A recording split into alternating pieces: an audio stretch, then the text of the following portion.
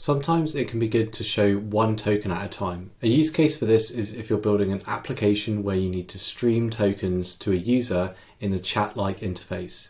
You can do this using Langchain, and what you're going to do is notice you've got this streaming true parameter, and you're also passing in this callback. Now what happens is when we then call our chat model with the human message, rather than simply waiting for all of the responses to come back, watch as what happens is when we run this, we start getting a streamed output that's coming back. So you'll see, here you go. So essentially what this allows you to do is stream outputs using this callback. Now you can also do something every single time an individual token is streamed outside of the OpenAI's model. So we'll have a look at that in a bit.